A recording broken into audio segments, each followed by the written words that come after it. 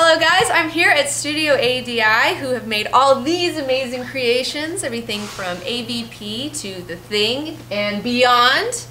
And here is Alec Gillis, owner of ADI, creature maker, director of Harbinger Down, Renaissance Man, Man About Town. Renaissance Man. So last year I discovered the film Lair of the White Worm on Netflix. Comes a new classic thriller with a bite.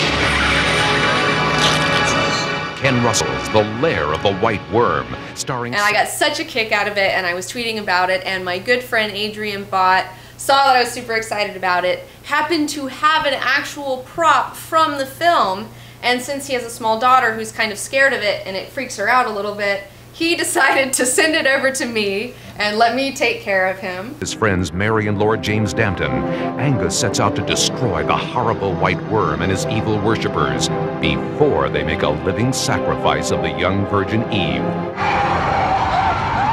And when I got him, he was kind of falling apart a little bit because he's, you know, an older guy. He's made of foam. You know, these things don't last forever.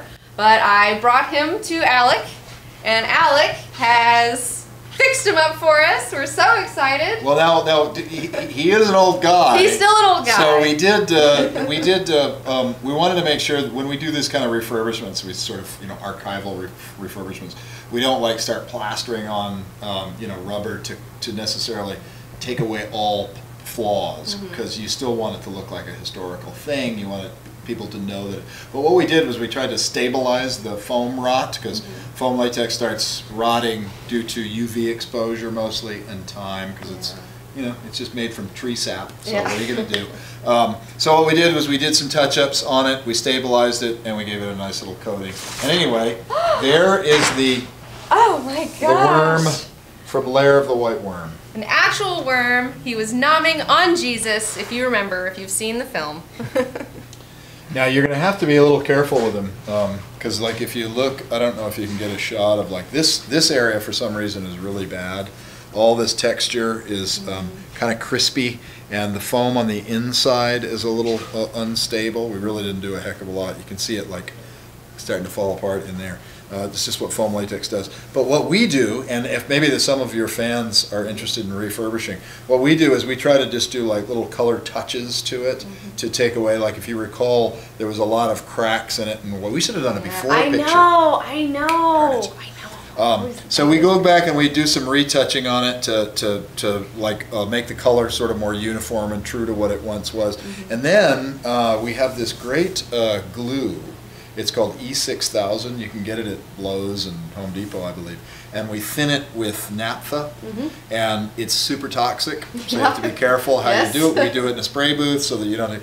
And then we just brush it on, and you can thin it down with a naphtha so that it soaks right in, so that you get the strength of this glue soaking into the foam.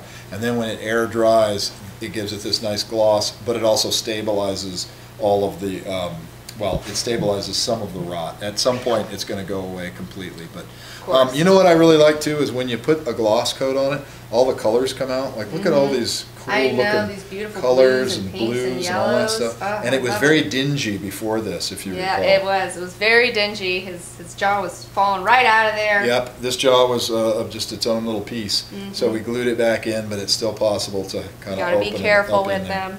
But you know, we wanted to give him one last hurrah. We know that he's not going to last forever, but I wanted to use him one more time just before we retire him. We're super excited to have him in our Lair of the White Worm theme for our calendar. I'm really excited about being the snake lady. We're going to pose together. So maybe something like this. Is it going to be like, is it going to have like some Jesus remnants hanging out of his a little bit of, you know, the hair and maybe some thorns or something, you know, a little bit. But it's perfect. Well, he is adorable. I think this was done by Bob Keane, who's a guy in England that we worked with on Aliens. Aliens, yeah. And I remember when the movie came out, we were all like, what is this weird movie? No, it's so weird. Yeah. I've never seen anything like it before or since. It's so unique, and that's, I think, why I like it so much. It's so bizarre, and I love the characters and the idea of a pagan Roman worm cult. in England. Yeah. Well, that's like one of a kind. Why does all this weird stuff happen in little English villages? I know, it's so perfect. Yeah. But Flint unearths a mysterious ancient skull and uncovers a horrifying pagan mysticism. When the skull suddenly disappears, strange things start to happen. And Angus begins to suspect the bizarre and serpentine Lady Sylvia Marsh.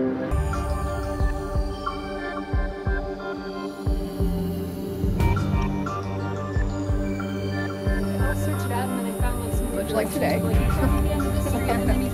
Buddy, I am at the Tarzana Caves and we are getting ready to shoot for our comic book Girl 18 cosplay calendar. We're doing Lair of the White Worm. Okay, again. What do you guys think? Nobody's looking. I just finished up our Lair of the White Worm shoot.